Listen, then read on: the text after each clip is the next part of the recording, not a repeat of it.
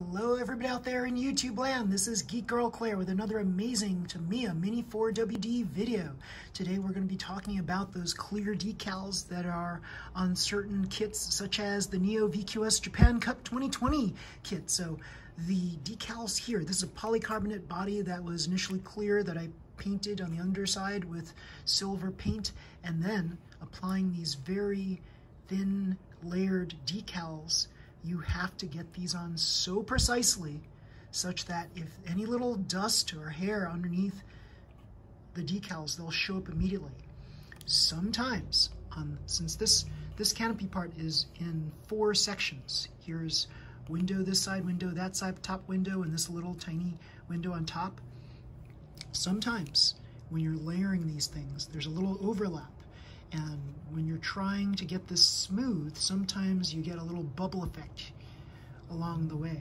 So it's not completely smooth like you see here. This is completely smooth. Now, what kind of magical sorcery did I use to get this to be completely smooth? Before it was like all bumpy and stuff. And I found a secret method that I use that professional body shops use in order to apply decals on cars. What do they do that's so amazing? The secret is heat. So by using basically a hair dryer, a pretty high intense hair dryer, you could heat up the decals. So aim directly at the decals with the bumps on them, and then as you heat up the thing for about 10 seconds, you move the heat source away, and then with your fingertip, you smooth out the surface and keep smoothing it out. And you have to do this again and again and again. Alternate between holding the hairdryer for 10 seconds, removing the heat source, and then smoothing out any bumps along the decaled surface. So, do this enough times, you'll get a pretty smooth surface. So on the other side, this was very bumpy before, but I managed to smooth it out using the heat source and my finger rubbing along the sides. So I was able to get a smoother surface. So now you see there, this was like really, really bumpy before, but it's much smoother now. So it's not as good as the other side. The other side, just because of the way this decal laid and this decal laid on top of it, it's a lot smoother on this side than on this side. This side, there was a bit more overlap, so that's why there's more bumpy surfaces along the way.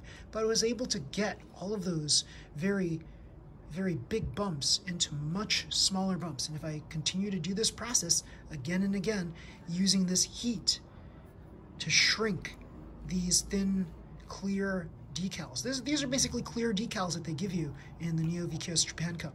Clear decals that have images on them.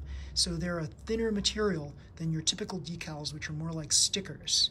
So with this one, you have to really be very careful applying them. Even if you get a fingerprint on it, you'll be able to see it on the decal. That's how sensitive these decals are. So you have to be very careful applying them. Use your tweezers. Take a lot of time and patience to apply these decals on. So previously, if you've seen my Japan Cup 2020, I didn't have the canopy on there. I decided finally to add this canopy and put this little keep on running sticker on the back of it. So that's about it. I don't want to add on too many of these items here because that's going to be like, to me it's going to be like too much going on this thing. Plus I like a more Spartan look with my racers. So here we go. This is the tip of the day. Hope you like it. Hope you enjoy this video.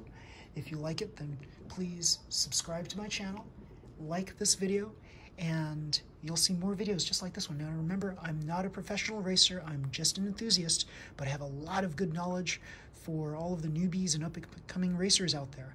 So until next time, everybody, see ya. Bye.